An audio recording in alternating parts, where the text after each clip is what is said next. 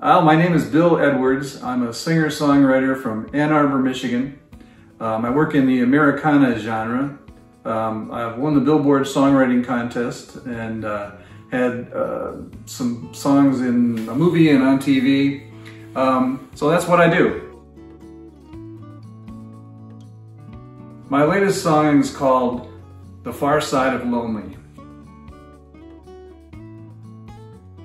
Well, it's about a person who, for one reason or another, a loyal, wonderful, smart, funny person who just never found love in her life.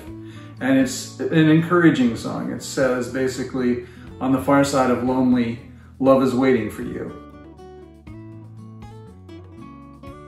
What I love about writing songs is that you start out with a blank page, and at the end of the session, you've brought something completely new into the world. And it's just kind of miraculous. Well, it's pretty simple. Just write one. And when we're done with it, write another one, and then another one. I think it was the great songwriter Guy Clark who said, "You gotta write 100 to get to the good ones."